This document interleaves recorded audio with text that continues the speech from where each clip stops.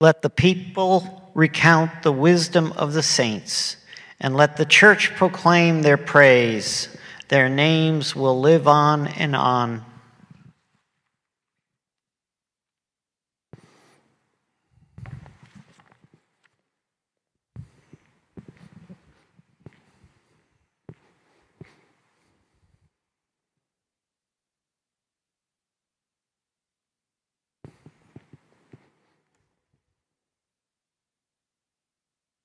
We gather in the name of the Father, and of the Son, and of the Holy Spirit. Amen. May the grace and peace of our Lord Jesus be with all of you. And with your spirit. We take a moment and we ask the Lord for continued forgiveness. Lord, have mercy. Lord, have mercy. Christ, have mercy. Christ, have mercy. Lord, have mercy. Lord, have mercy. Now may God have mercy on us, forgive us all of our sins, and bring us to life everlasting. Amen. Let us pray. O God, who were pleased to give light to your church by the example and teaching of the bishops, St. Basil and Gregory, grant, we pray, that in humility we may learn your truth and practice it faithfully in charity. Through Christ our Lord. Amen.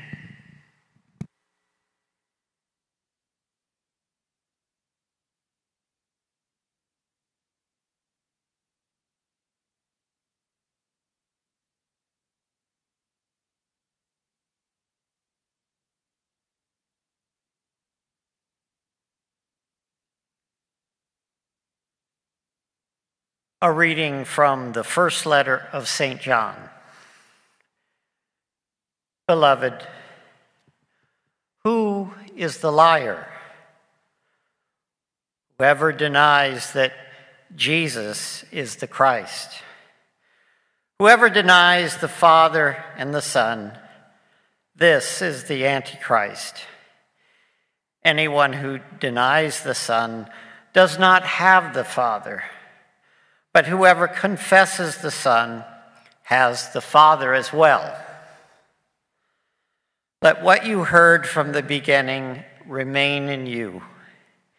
And what you have heard from the beginning remains in you, then you will remain in the Son and in the Father. And this is the promise that he made us, eternal life. I write you these things about those who would deceive you. As for you, the anointing that you receive from him remains in you, so that you do not need anyone to teach you.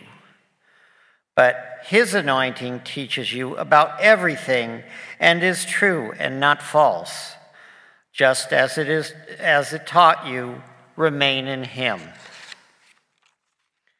And now, children, remain in him, so that when he appears, we may have confidence and not be put to shame by him at his coming. The word of the Lord. Thanks be to God.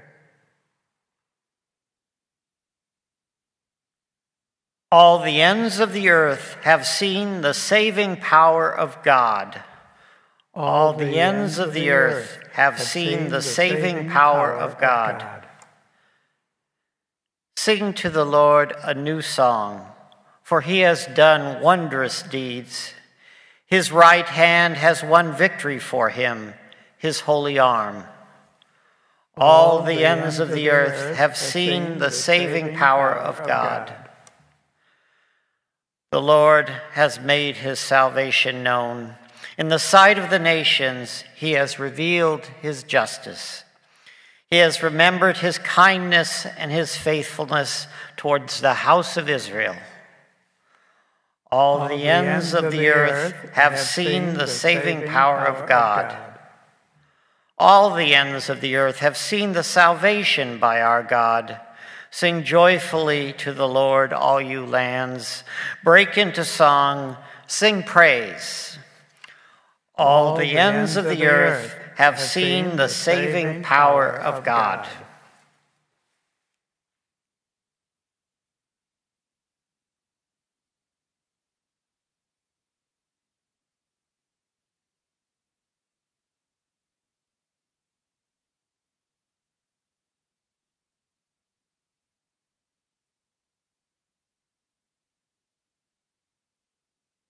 The Lord be with you. And with your spirit. A reading from the Holy Gospel according to John. Glory to you, O Lord. This is the testimony of John. When the Jews from Jerusalem sent priests and Levites to him to ask him, "Who are you?" he admitted and did not deny it, but admitted, "I am not the Christ." So they asked him, "What are you then? Are you Elijah?" And he said, "I am not." "Are you the prophet?" He answered, "No." So they said to him, "Who are you? So we can give an answer to those who sent us. What do you have to say for yourself?" He said, "I am the voice of one crying out in the desert, 'Make straight the way of the Lord,' as Isaiah the prophet said." Some Pharisees were also sent. They asked him, "Why then do you baptize, if you are not the Christ or Elijah or the prophet?" John answered them, "I baptize with water, but there is one among you whom you do not recognize, the one who is coming after me, whose sandal I am not worthy to untie." This happened in Bethany, across the Jordan, where John was baptizing. The Gospel of the Lord. Praise to you, Lord Jesus Christ. In today's Gospel, we see that John the Baptist knows who he is and who he is not. He knows what his work is and what is not his work. So, are you as sure about your life, your mission, your identity? It seems the center of John the Baptist's identity is Jesus, whom he dearly loved. So, does Jesus shape your life from within you and from your heart? Are you single-hearted in your direction, or do you allow yourself to be swayed by popular opinion? We would all like to be as steady as John the Baptist, but most of us fall off the center from time to time. So, spend a moment today examining your heart, how you can make room for Jesus on this, the second day of a whole new year.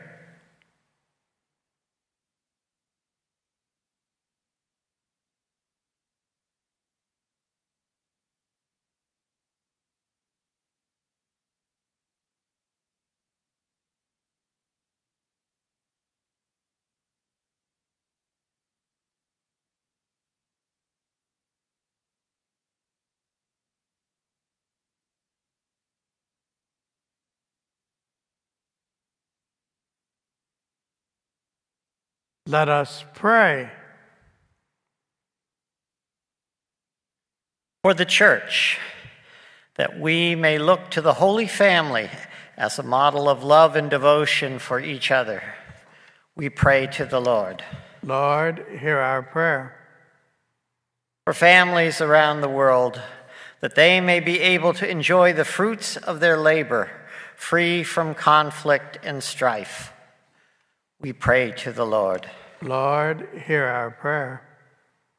For those who struggle with illness, disability, or old age, that they may find care and assistance from others in their lives, we pray to the Lord. Lord, hear our prayer. For those in our community who are unable to attend Mass with us today, that they may be united with us in spirit, we pray to the Lord. Lord, hear our prayer. For the sick and suffering, especially Brendan Mills, Mike Whaley, Alice Davison, Alfonso Roca, and Christy Blakesley, we pray to the Lord. Lord, hear our prayer. And for all who have died, especially Sylvia Hutchinson, Ted Novus, and for Teresa Rourke, Victor Logan Irwin, Jim Pascal, and Thomas Powers, all for whom this Mass is being offered, and all victims of war and violence, we pray to the Lord. Lord, hear our prayer. And for the petitions written in our book of petitions and the intentions of the Loudon family for whom this Mass is being offered, and all the intentions we hold faithfully in our hearts.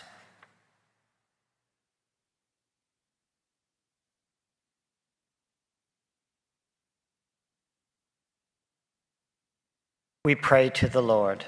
Lord, hear our prayer. Lord God, we ask you to hear all of our prayers and grant these good things through Christ our Lord.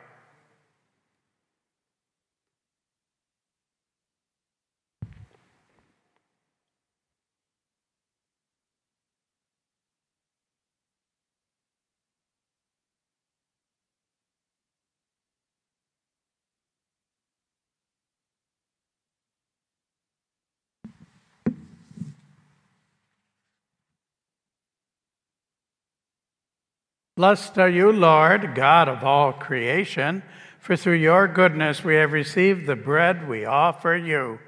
Fruit of the earth and work of human hands, it will become for us the bread of life. Blessed be God forever.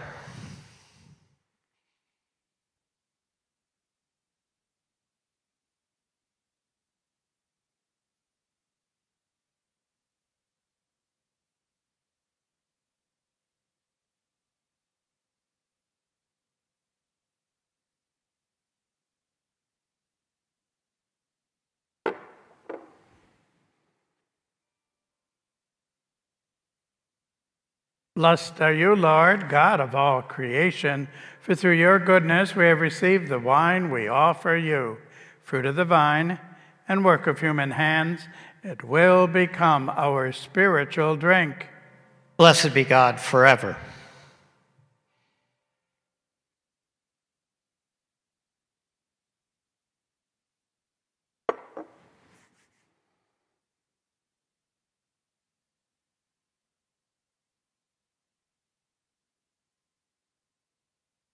Pray that my sacrifice and yours may be acceptable to God the Almighty Father.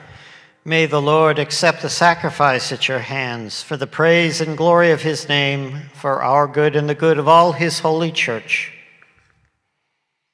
Accept this sacrifice from your people, we pray, O Lord, and make what is offered for your glory a means to our eternal salvation.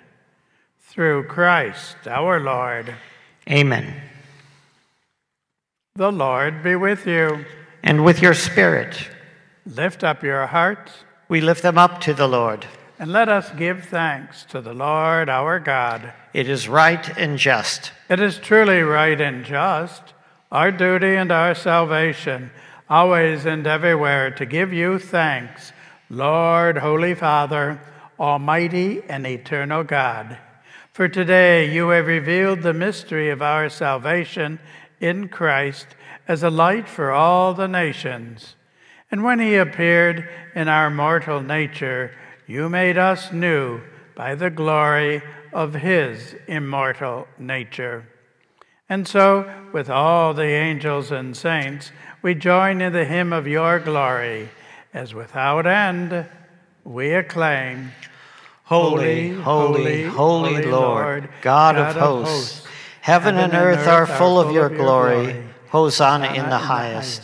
Blessed is he who comes in the name of the Lord. Hosanna in the highest. You are indeed holy, O Lord, the font of all holiness. Make holy, therefore, these gifts, we pray, by sending down your Spirit upon them, so that they may become for us the body and blood of our Lord Jesus Christ. At the time he was betrayed and entered willingly into his passion, he took bread, and giving thanks, broke it, and gave it to his disciples, saying, "Take this, all of you, and eat of it, for this is my body, which will be given up for you."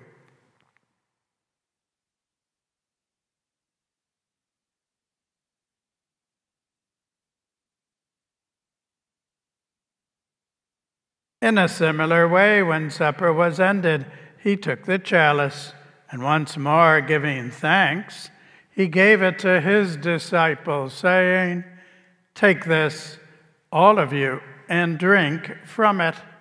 For this is the chalice of my blood, the blood of the new and eternal covenant, which will be poured out for you and for many for the forgiveness of sins.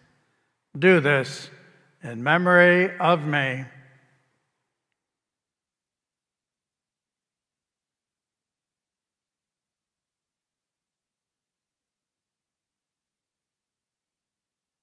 The mystery of faith. When we eat this bread and drink this cup, we proclaim your death, O Lord, until you come again. Therefore, as we celebrate the memorial of his death and resurrection, we offer you, Lord, the bread of life and the chalice of salvation, giving thanks that you have held us worthy to be in your presence and minister to you. Humbly we pray that, partaking of the body and blood of Christ, we may be gathered into one by the Holy Spirit. Lord, remember your church spread throughout the world. Bring her to the fullness of charity. Together with Francis, our Pope, Robert, our Bishop, and all the clergy. Remember also our brothers and sisters who have fallen asleep in the hope of the resurrection, and all who have died in your mercy. Welcome them into the light of your face. Have mercy on all of us, we pray, that with the Blessed Virgin Mary, Mother of God, with blessed Joseph, her spouse, with the apostles and all the saints who have pleased you throughout the ages, that we may merit to be co-heirs to eternal life, and may praise and glorify you through your Son, Jesus Christ.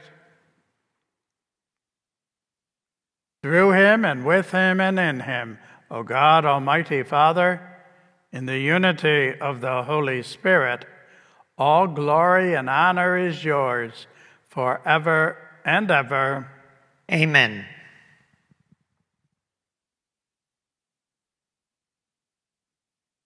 Let us pray as Jesus taught us. Our Father, who art in heaven, hallowed be thy name. Thy kingdom come, thy will be done, on earth as it is in heaven. Give us this day our daily bread, and forgive us our trespasses, as we forgive those who trespass against us.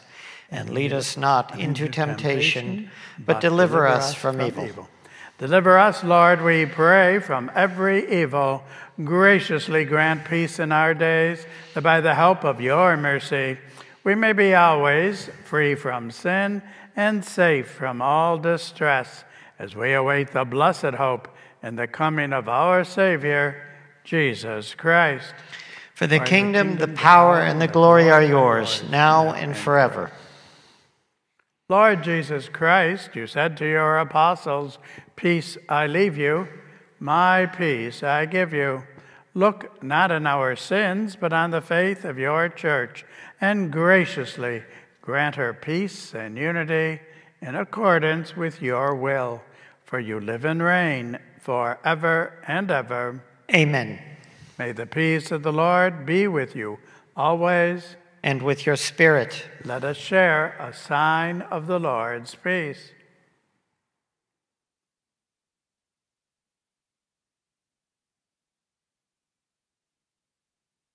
Lamb of God, you take away the sins of the world.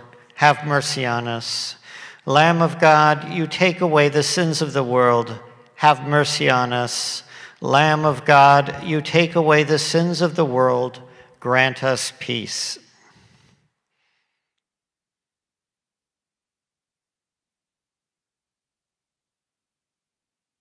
Behold the Lamb of God.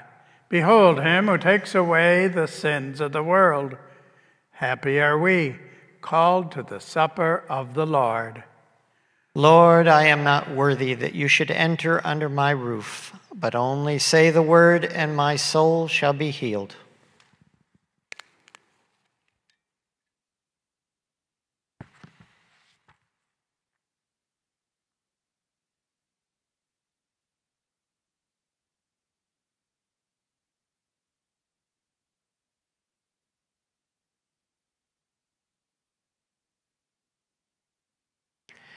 We proclaim Christ crucified, Christ, the power of God and the wisdom of God.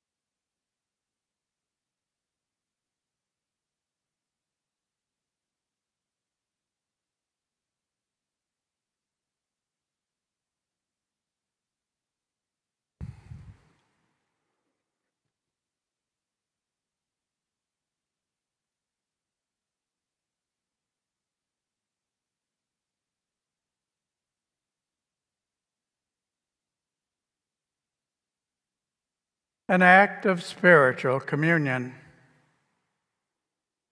My Jesus, I believe that you are present in the most holy sacrament. I love you above all things, and I desire to receive you into my soul.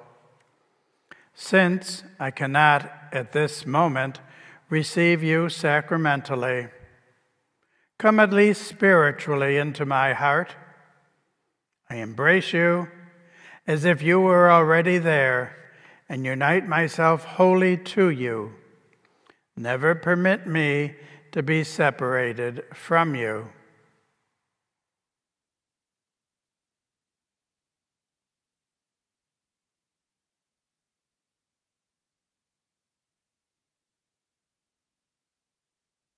Let us pray.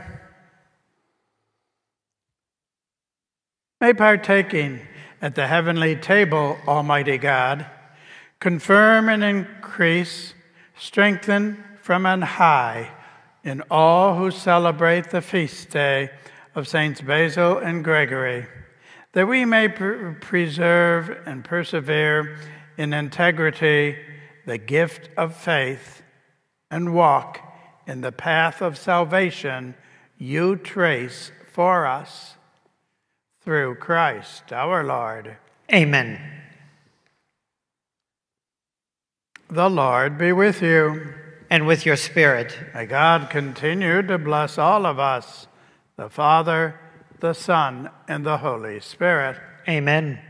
In this new year, live the peace of Christ. Thanks be to God.